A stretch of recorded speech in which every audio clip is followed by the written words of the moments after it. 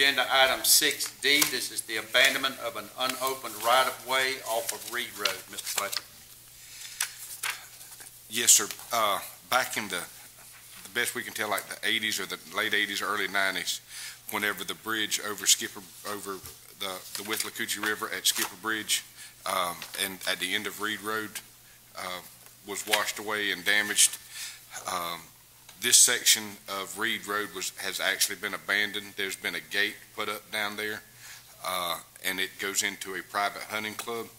It was determined through some surveying by the owner that this had never been actually abandoned. So what we have is approximately 0.34 miles of road of which we do not maintain currently. We're just trying to officially abandon the road.